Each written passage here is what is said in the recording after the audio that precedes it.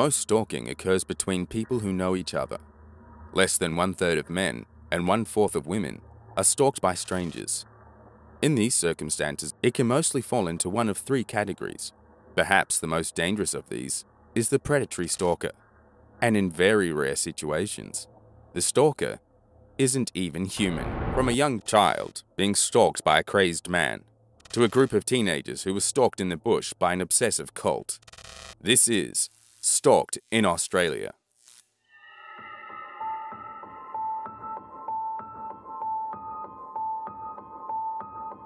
Welcome back to the final episode of my Halloween series here on Shadow Matter.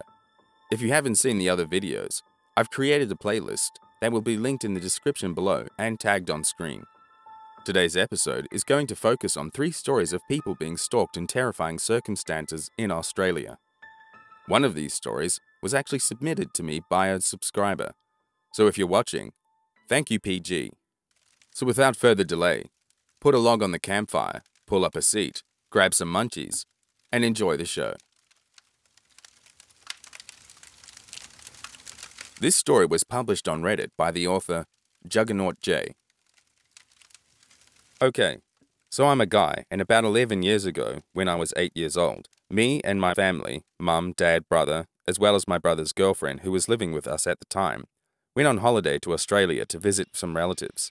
They lived in rural parts of Victoria, and to give a basic summary of the area, they lived on a farm. The house was surrounded by various fields. When facing the house on the left side, there were 2 fields, and then at the far end of these fields, there was a highly wooded area with a dirt track running through it. My grandparents, the relatives that lived there, would often go on nature rambles through the forest to spot the wildlife that lived within there. My mother, being a dedicated bird spotter, decides to head off with me and Lisa, my brother's girlfriend, into the forest as we both had a fascination with wildlife. We must have been walking along the dirt track for around 10 minutes, taking pictures of the various animals we'd seen. We passed by a line of motorbikes and around 7 bikers having a barbecue. One of the bikers politely smiled at my mother, and she responded with a simple good evening. As we walked past them, one of the bikers approached us and asked us where we were going. We told them, and they informed us that they had been camping in this area for around 2 nights. They told us to be careful as people had been shooting game in the forest. These people apparently had aggressive dogs, so we were told to be careful. Around 15 minutes later, I spotted an old barn, which I dashed off to explore, being the adventurous child I was, while my mother and Lisa observed a bird of some kind. I didn't tell them where I was going. As I approached the barn, I saw 3 large dogs tied up outside. They were Rottweilers, and they seemed to be incredibly aggressive. They were on chains and barking and snarling a lot. I didn't think anything of it at the time. I assumed they were for hunting, but looking back, Rottweilers aren't hunting dogs. There was also an old mattress on the floor outside, which appeared to be covered in brown stains and emanated a foul aroma. I was around 3 feet away from the mattress, but the smell was unbelievably powerful. As I was going to turn around to return to the others, I saw a man emerging from the barn. The image of this man is one of the few things I remember clearly from this day. He was very tall, around 6'4". He was wearing a blue pinstripes shirt. The strangest thing about him was that he was wearing a large top hat. His clothes seemed very worn, and his face, the parts of it that weren't covered by a large brown beard, were red, as if he had been working out on a hot day. I remember the man smiled and approached me. I asked him if he was a magician, to which he said, "No, I look after doggies. Do you like doggies?" I told him I did. This is when things started to get weird. He began to approach me and asked if I wanted to come inside and have my picture taken with the dogs. I politely refused and said my mum would be looking for me. He grabbed my hand lightly and said it would only take a second. At that point, I heard my mum shouting to the man. She had come looking for me. The man simply let me go and just stared at her. She asked him again, in which he continued to just blankly stare. He didn't say a word. My mum immediately grabbed my arm, and me, her, and Lisa walked as quickly as possible back to the entrance.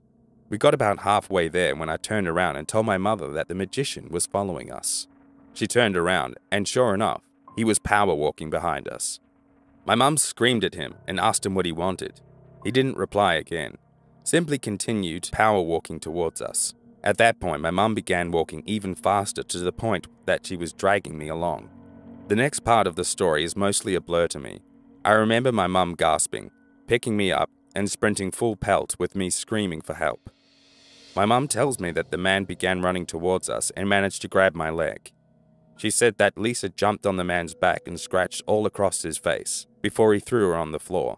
My mum apparently kicked the man in the testicles, grabbed Lisa off the ground, and ran with me over her shoulder. I remember we slowed down shortly afterwards and stopped to catch our breath. We continued walking, only for the magician to show up again from the bush area. My mum began to panic and started running with me again. The man was sprinting after us.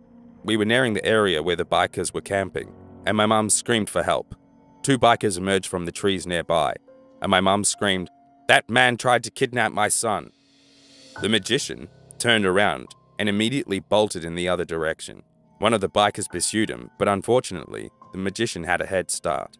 I remember the bikers were incredibly nice, and I soon forgot about the strange man after one of the bikers let me sit up on his motorbike, while my mum and Lisa went in the sidecar. The guy took us into the nearest town and dropped us off at the police station, where my mum filed a report. After that, he gave us all a lift back home, which was really nice. I never got to thank him at the time, as I didn't really understand the situation.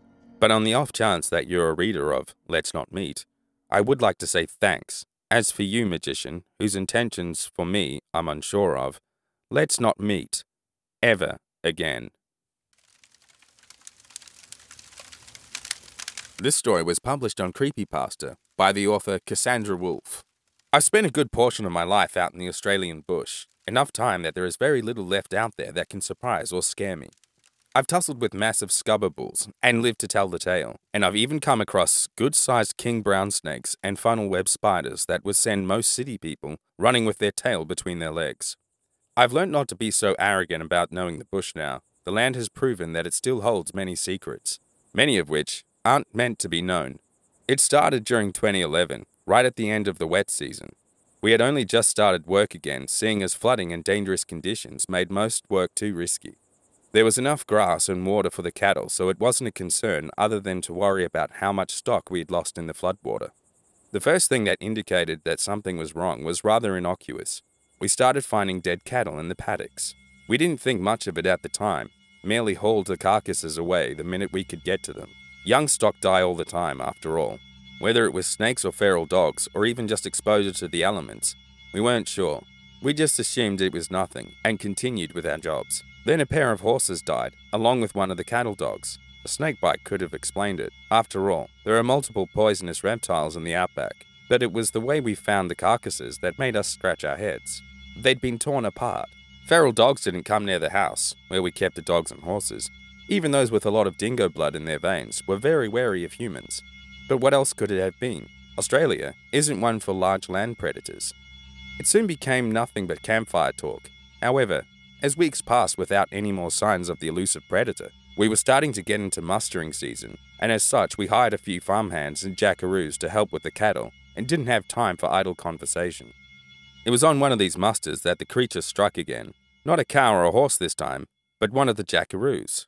He went galloping into the scrub to chase after a few stray steers, and although the cattle came racing out to join the mob that was starting to form, he and his horse didn't.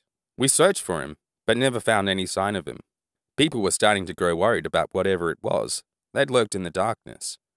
We were far from civilization, with nothing but our horses and saddlebags on us. We heard the feral dogs howling that night. There were a fair few on the station, most with a strain of dingo in them. Pure dingoes were rare now on the mainland, but all of us slept with a gun in our hands. We doubted it was a dingo that was causing all the trouble, but what else could it have been? One of the men with us seemed extremely anxious. He was Aboriginal in origin, and had been raised on the native folklore of bunyips and demon dingoes, which he relayed to us over the fire. We laughed it off, of course. Native stories have always been treated that way, unfortunately. Either way, he wanted us to head straight back to the house, which was still a few days' travel from us. The following day was silent. We remarked on it as we rode, for such silence was unusual in the bush. There were always cockatoos and other birds causing a ruckus, along with a multitude of insects. Lizards would sunbathe on red rocks and skitter away when disturbed. There was nothing at that moment. The land appeared dead. The horse and cattle seemed skittish, tossing their heads as the whites of their eyes showed. One large bull took off from the mob, racing into the undergrowth with a bellow. As I was the closest to it, I was the one who had to take off after it. I moved warily, not scared of the predator who seemed to be stalking us, but of the bull itself. They were dangerous when cornered after all. I wasn't the only one after the bull. I soon learned as a dingo raced free from the undergrowth and barreled into the bovine. I'd never seen a pack of feral dogs take down a bull in the prime of its life, but here was a single canid, doing so without any trouble. It was obviously a dingo. No dog could ever come close to having the same presence as the rust-coloured wild dog that was native to Australia. It was massive though, more than twice the size of a normal dingo. And its eyes, it looked up when the bull fell limp. Eyes the red of the desert sand and burning with the strength of a flame. Its teeth were bloodied as it bared them at me, stalking forward with its tail raised. I was frozen, staring at the monstrous dingo in shock. Thankfully, my horse was less so, and with a panicked whinny, my mount turned and galloped as if demons were at its heels. I could hear the dingo snarling behind me, but didn't glance back until I was free from the scrub, at the risk of outpacing the men I'd worked with. The scrub was still, as dead as a grave. Whatever that thing was, had given up the chase. I never spoke of what happened that day, no matter how many questions people plied me with. I also refused to look at the rock art on our property. The ochre pigment's worn with age. The yellow has faded, but the shape was still distinguishable. It appeared that it had been wrong of me to ignore the native tales. The rocks proved that with an age-old painting of a massive dingo with ruby eyes. This story was submitted by one of my subscribers, PG. When I was 16, my friend invited a group of 6 of us, 7 in total, including him, back to his place for his birthday. He lived in a small Tasmanian town where the beach pretty much meets the open farmland and bush. Being 16 and wanting to celebrate his birthday in style, we decided that we needed some alcohol and would jump over his back fence to go bushwalking for the night. So we loaded up our backpacks and off we went, just as the sun was going down. My friend's birthday is in May, so this was about 7 p.m. For the first few hours, it was great. It was one of those nights where the moon and stars were shining brightly, illuminating our path, and we were all laughing and telling stories as we consumed more and more drinks. However, our laughing and conversation died off as we heard loud noises off somewhere in the bush. Immediately recognizing that the noise was human, but wondering what on earth anyone else was doing out here at this time of the night, we decided to check out what it was. When we got to the last line of trees before a massive area of grassland, followed by the beach, we immediately saw who was making the noise. About 50 to 100 meters in front of us was a group of 20 to 30 hooded figures standing around a large bonfire. One by one, lighting an individual fire torch and repeating the same chant as one of them came forward to light their torch, and then chanting again when their torch was lit. Being curious but feeling like we shouldn't be there, we all laid down on the ground so we could watch without being seen. Originally, when I saw them, I thought they were Franciscan monks doing some sort of religious ritual. I even whispered that to my friends, which initially calmed us all down. However, after watching them continue this fire-lighting ritual and chant about it, became clear that they were not Franciscan monks. I was raised Catholic and went to a Catholic school, so I knew a bit about them. Suddenly, I was filled with dread and wanted to get out of there. I was no longer interested in who these people were. I just wanted to leave. But my friends were keen to stay, and I didn't want to walk through the bush by myself. After all these hooded figures had their fire torches lit, they began a different chant, encircling the fire. When the chant ended, and they stopped moving, a few of them had dropped to their knees and let out the most high-pitched, blood-curdling scream. It didn't sound human. It sounded like a pig stuck in a barbed wire fence. One of my friends gasped, quietly, making far less noise than I had made when I suggested they were Franciscan monks. Yet somehow, this gasp they had heard. In unison, they all turned their heads to look at us before a group of them started running at us. Immediately, we all got up and ran away as fast as we could back into the bush. In the terror of escaping, we all got separated from each other. When I realized that I was alone, I squatted down and looked back in the direction I had just been running from, hoping I could see any of my friends. I couldn't. All I could see were individual fires held by these hooded figures, individually searching the bush for us. I quickly turned around and started running back again to my friend's place, just having to hope that all my friends had made the same decision I had and weren't found. When I got back to my friend's place at around 2 a.m., I was relieved to see the garage light on, and 2 of my friends were already in there. For the next few hours, we sat in there in silence, just waiting for the rest of our friends to get back, and drinking the remaining drinks we had in our backpacks. Hardly a word was said. We were all too terrified to speak. At around 5 a.m, the last two, who had managed to find each other on the way back, walked into the garage. For the first time in hours, we began to talk to each other again, discussing how we had all made our way back, and all being certain that at no stage we were spotted or followed. After we all breathed a sigh of relief, we decided that we should now head inside to the house and get some sleep. We headed through the sliding glass door to where the lounge room was with all our sleeping equipment and laid down. I don't think any of us slept. We just laid there, eyes wide open, trying to process what had happened. By 7 a.m, the sun had risen, and we all got up realizing that sleep wasn't going to happen. Despite that, I think we all felt a weight lift off our shoulders. We made it to the morning. We were safe now, but the morning had one final twist in store for us. As we walked outside, we saw footprints on the wet morning grass, leading directly from the fence we had jumped over to start the previous night's adventure, and leading to the glass sliding door. None of us had jumped over that fence on our way back. Had these people managed to follow us from an incredible distance or track us across the bush and paddocks?